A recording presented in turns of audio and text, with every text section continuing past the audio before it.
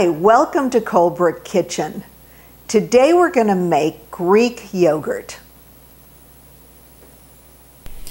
That's plain yogurt's richer, thicker cousin. Start with 3 cups of milk and spring for the good stuff. It'll make better yogurt. Heat it to 190 degrees. We like to do that for 5 minutes in the microwave using the Trudeau microwave safe bowl and covering it with the Charles Viensen silicone lid. If you cover it with the lid upside down, there are ridges so that it won't explode. Now, 5 minutes later, and you've got milk that's heated to the proper temperature. You want to cool it to 110 degrees, otherwise it will kill the living culture in the yogurt. To chill it faster, we put it in an ice water bath.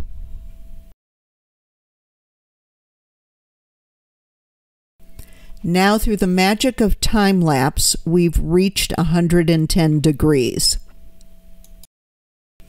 And we're ready to add our live culture.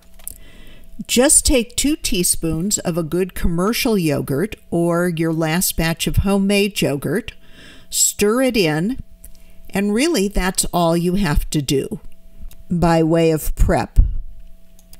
We like to pour the milk back into this Chefin measuring beaker because first of all, it's got a lid, which is great and which is good for this process. And secondly, it's got straight sides, so it's much easier to get the yogurt out when it's finished.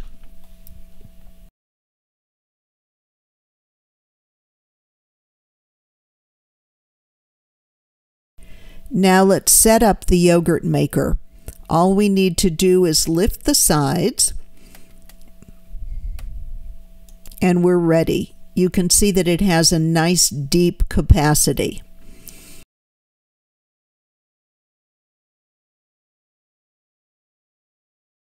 Now we'll put the lid on, we'll plug it in, turn it on, and wait for approximately 10 hours. But the yogurt maker really does all of the timing and all of the heating itself.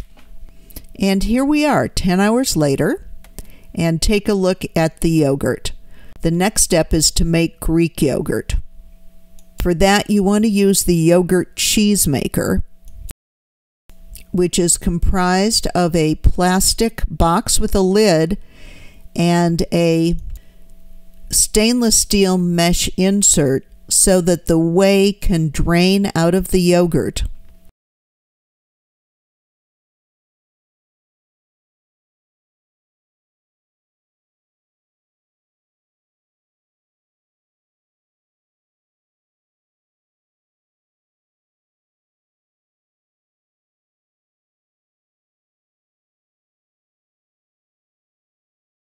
And as you can see, 3 hours later, you've drained off a considerable amount of whey, and you have beautiful, thick, creamy yogurt. But really, the proof is in the serving and the tasting. We're going to serve one of my favorite breakfasts or desserts, thick, creamy, rich Greek yogurt, topped with honey and walnuts. We're very lucky to get some beautiful honey from some friends who keep bees, and you guys know who you are. Thank you again for this delicious honey. And then top it with some walnuts. Just look how lovely this is, and it's delicious too. Thank you for joining us at Colebrook Kitchen.